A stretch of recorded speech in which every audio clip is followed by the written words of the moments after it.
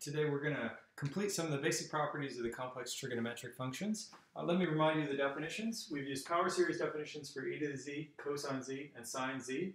And we've used those power series definitions to prove Euler's formula, e to the I z equals cos z plus I sine z. That's going to figure in prominently to these proofs here.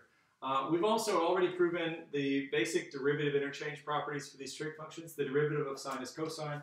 The derivative of cosine is minus sine. We're going to prove some basic familiar and possibly some unfamiliar properties.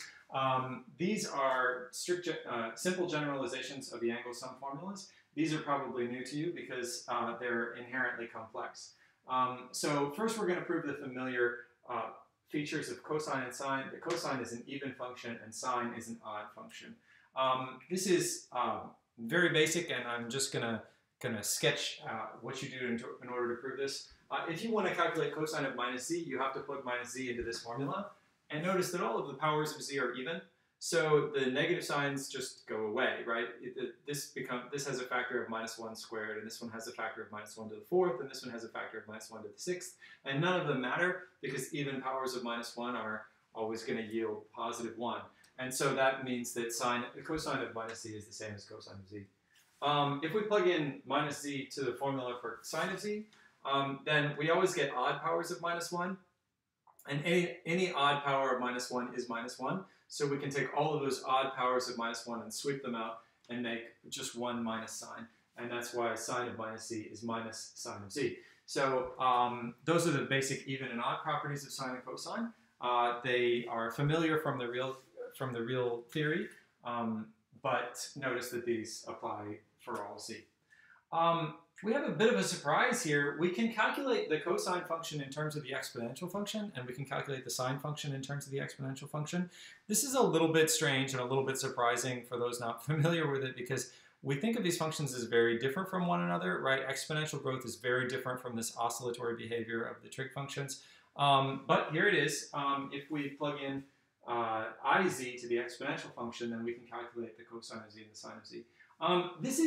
This looks really deep, but it's actually really simple to prove.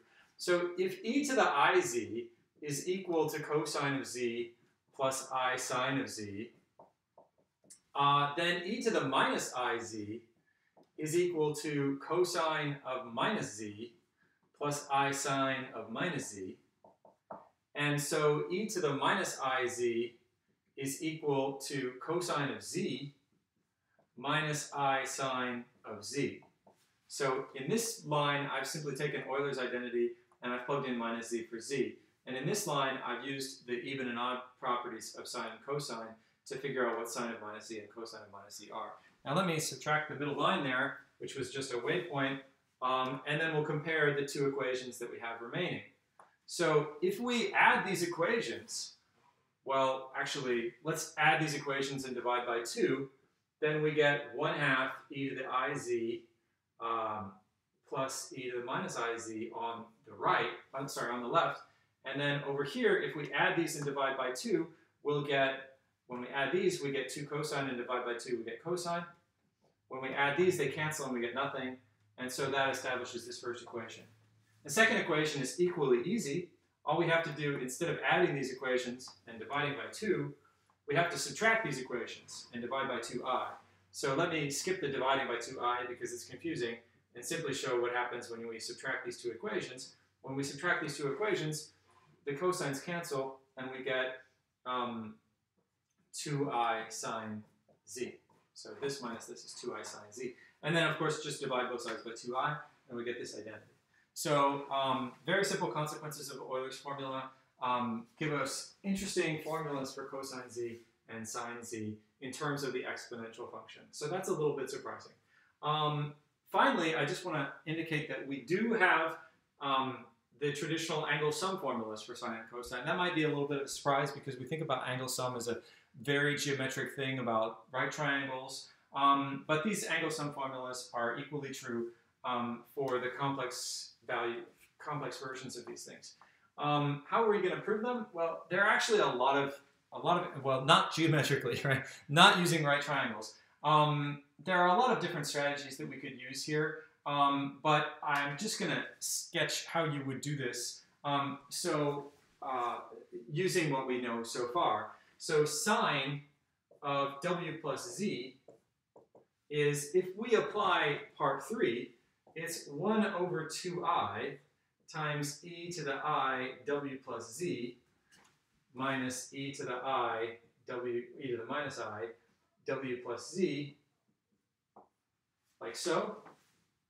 And now this is e to the w plus e to the z, so e to the I w plus e to the I z.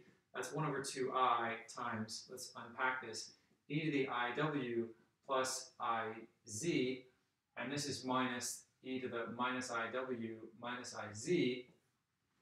And we have a product law for the exponential.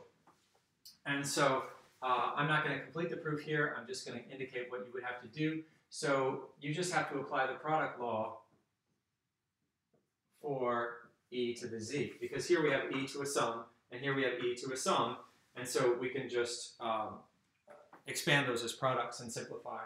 And so I'm not going to go through the details. And similarly for the cosine. So those are all of the basic properties of the exponential and trig functions that we're going to do here. Hopefully I've convinced you that the exponential function e to the z and the trig functions cos z and sin z as defined by these power series really are good analogs of the familiar real-valued exponential and trig functions. And as we go forward, I hope that you'll learn to use your intuition without skipping too many steps.